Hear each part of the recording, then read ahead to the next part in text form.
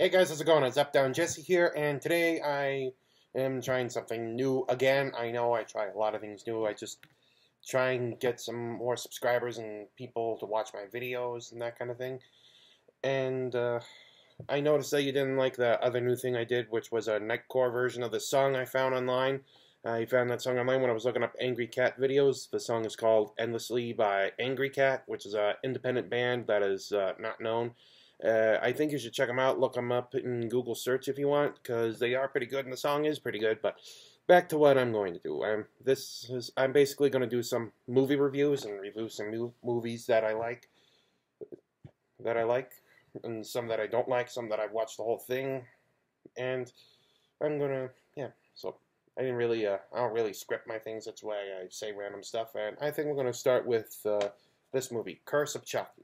Now, I personally, no, first of all, I rebought this movie because I lost the other one, and I personally hate this movie.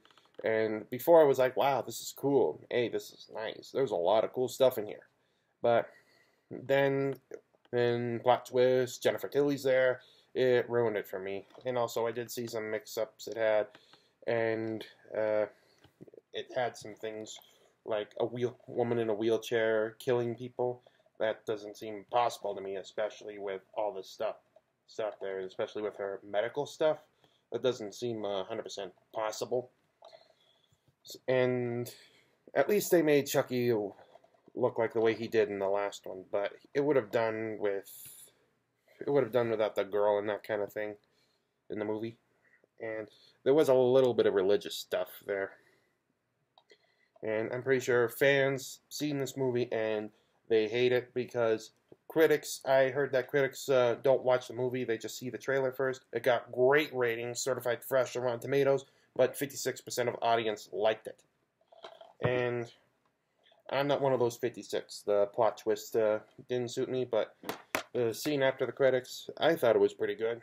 So, yeah. And it's one of my least favorite movies. I don't really care for it. Yeah. So that's basically it. And sorry, I don't normally script stuff like when I talk about movies and that kind of thing. This is the first review I'm doing with a movie.